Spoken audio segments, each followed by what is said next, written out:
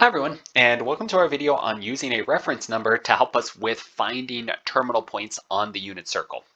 So a reference number is meant to use our first quadrant to help us with the unit circle. Okay, so in our last video, let me sketch these points out first. So in our last video, we introduced the quoted unit circle. So this whole thing. So again, I would say Google that, print it out, maybe make flashcards to get this well known. But we can also use some other techniques to help us along the way. So reference numbers is one of them. So what I'm doing is I'm just copying the first quadrant of the unit circle. In the green, I'm going to write the t value. So t equals 0, t equals pi sixth, t equals pi quarters, t equals pi thirds, and then t equals pi over 2. That's going around the unit circle clockwise, counterclockwise, and then these in the black ink are the terminal points. So these are the points on the unit circle based on those t values. So we had 1, 0, radical 3 over 2 and 1/2, radical 2 over 2 and radical 2 over 2, or square root of 2 over 2, square root of 2 over 2. Here's 1/2 and square root of 3 over 2, and then 0 and 1. Okay, so those are the terminal points based on those t values. Well, a reference number is just saying anytime that you have, so we have these different bulleted case. So for this first one, whenever we have a 6 right here in the denominator, it's just saying that n could change. Its reference value is instantly pi over sixth. Okay, so I kind of drew over it. Let me try that one more time. Okay, so all it's saying is if you have a 6 in the denominator, it's saying reference this t value and this terminal points immediately. And then afterwards, we just have to figure out the signs. And then it's a similar case anytime we see a 4. It's saying use the reference pi over 4. Anytime you see a 3 in the denominator, use the reference pi over 3. So the reference number, they use a t with a little line over the t in case they do want that. The main thing will be to find the terminal point. Okay, so on these problems, it says find the reference number and the terminal point. So the reference number, let's keep that one. Actually, I'll do that one in blue ink. The reference number for number 1, instantly all you have to do is look at the denominator. The reference number is pi thirds. Okay, so that's okay. I'm gonna box it. Actually, let's not even box it. So that's something that they did ask for, but it's not the main thing that we will want. So I'm gonna cloud it. Okay, so that's nice to know, but it's not the real. That's why I kept it in blue also. The main thing is going to be the terminal point. That's what we will box. Okay, so the reference number is pi thirds. So it's saying use this point up here. I'm gonna start. Maybe erase it in a second. It's saying use that to help us with this problem. Okay, however, we still need to figure out what quadrant we're in. Okay, so it's saying t equals 5 pi thirds. One of the ways that I help myself, instead of, again, you can memorize this whole unit circle. Here's the whole thing. And you can say, oh, there's 5 pi thirds right down there in quadrant 4. You could do that. That would be it. And then you could get your answer. However, it can be a little tricky to know that whole thing and maybe we don't want to memorize the whole thing. What I like to do with these problems is say, well, 5 pi thirds is close to 6 pi thirds. Okay, so I know it's a little smaller than 6 pi thirds. So all I did was add 1 to the numerator. And the reason I did that is because 6 and 3 divide. That's 2 pi. So I know 2 pi would have been all the way around. So here's t equals 0 and t equals 2 pi. So all the way around is 2 pi. 5 pi thirds is just a little short of it. So I know then it should go almost all the way around. And because it has a 3 in the denominator, it should be close to the y-axis. Okay, so I'm trying to draw my points accurately close to the y-axis. So anything with a 3 in the denominator is always close to the y-axis. just like it is in my quadrant 1 little reference that I have to the top right here, and just like it is on all of these in the unit circle. So 2 pi thirds, 4 pi thirds, all 5 pi thirds, they're always closest to the y-axis. So that's never going to change. So if it has a 3 in the denominator, it's always closest to the y-axis. And if it's closest to the y-axis, it's always involving this point that I starred, except you just need to make sure the signs are correct based on the quadrant. So it would be 1/2, but negative radical 3 over 2. Okay, so that is the terminal point. That's what's most important. So the reference number they might ask for every now and then. However, the main thing they're going to ask for a lot is the terminal point. Okay, so number 2. Number 2, we've got, I'm going to draw my unit circle again. Nice and big. All right, so in the blue, the reference number, and all I have to do is look at the denominator. Instantly, the reference number is pi over 6. And let's cloud it again. That's they asked for it, so I'm clouding it because it's important for the problem. But the main thing will be the terminal point.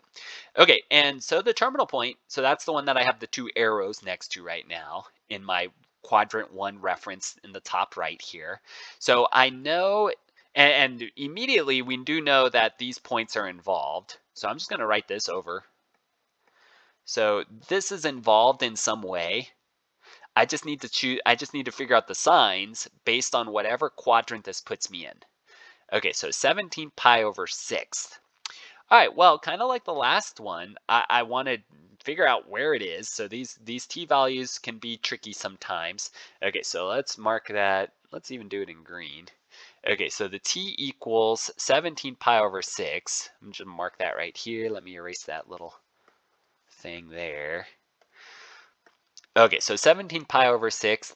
I want to figure out how far around that goes. Well, again, I'm going to break this into little pieces and say this is about, actually I did this, let's write it,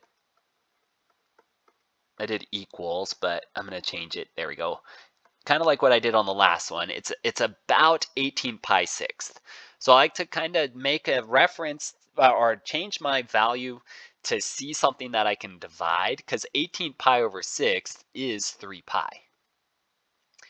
Okay, and 3 pi is helpful for us because as I go around the unit circle, okay, so this is t equals 0 at the start.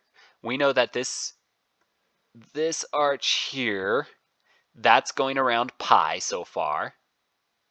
Or let's even put it over there. I'm going to scribble that out. So that's going around pi.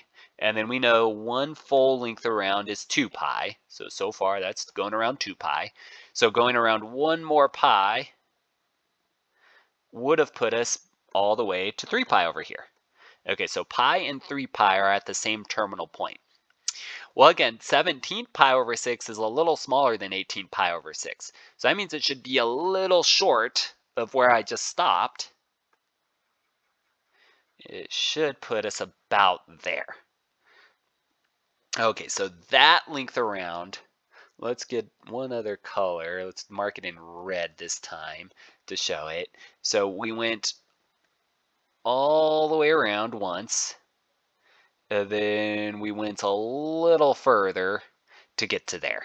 So that in the red, so it gets messy if we show it every time like this. So that in the red is the 17 pi over 6 around the unit circle. Again, 6 is in the denominator, so it should be close to the x-axis.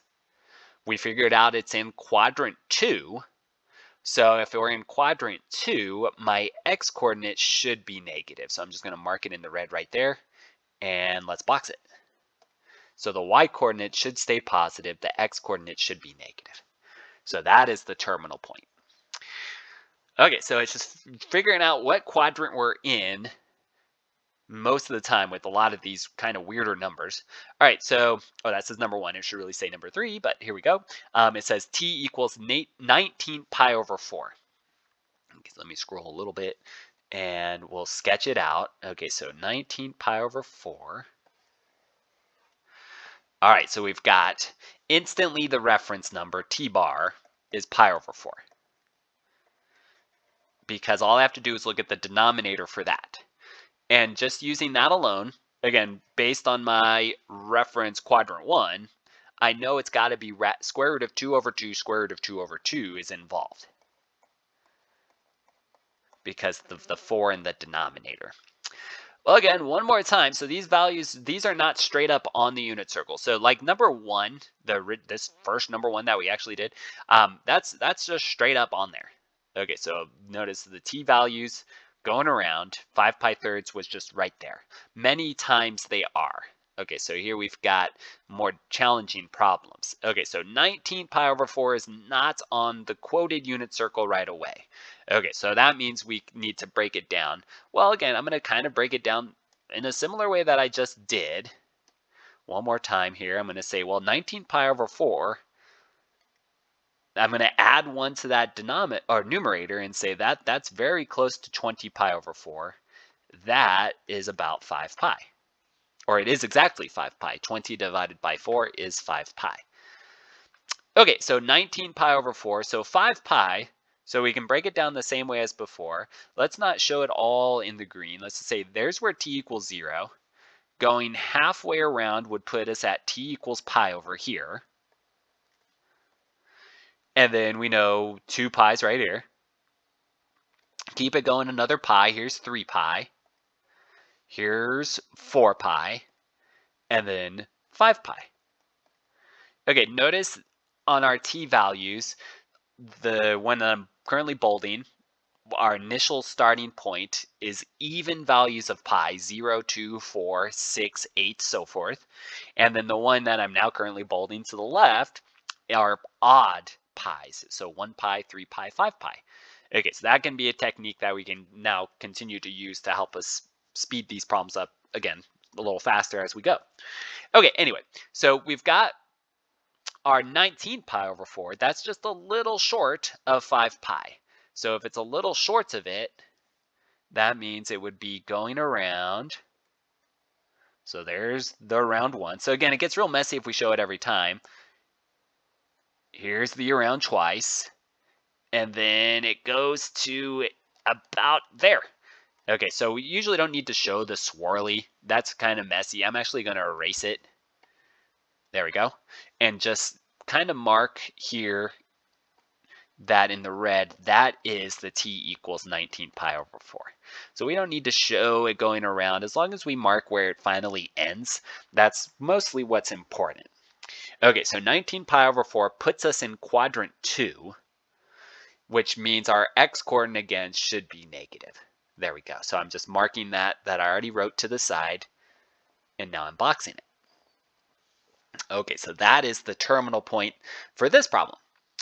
Okay, and then our last one here for this, we've got t equals negative 14 pi thirds. Okay, so negative 14 pi thirds. Here's our unit circle again. Instantly, if they do want our reference number, it's instantly just pi thirds. Again, it's just take whatever's in the denominator and write pi over it, pi over 3. All right, but the main challenge, and then from there, we also know because it's pi over 3 as a reference number, we know it's the one that's still currently starred. It involves 1/2 and square root of 3 over 2. Okay, so we just need to figure out the signs based on where the quadrant is going to put it, or where that terminal point puts us as a quadrant. All right, so anyway, so let me go back to green and rewrite this. Okay, so negative just means you're going clockwise. Again, I'm just going to say, well, this is kind of close to, so 14 pi over thirds. Let's even ignore the negative for now. Let's say 14 pi over 3. That is a little less than, one more time, I'm just going to add 1 to it to say it's a little less than 15 pi thirds. 15 pi over 3 is the same as 5 pi, because 15 divided by 3 is 5. Okay, so that means I would be right there. So there's going around 5 pi. Okay, using my previous problem, I knew that's where that would put me. Okay, so what we need to figure out is where negative 14 pi thirds would put us.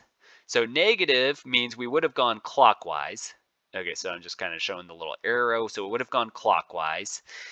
14 pi over thirds as a positive would have been a little less. I'm going to underline this right now. So 14 pi thirds as a positive would have been just short of positive 5 pi.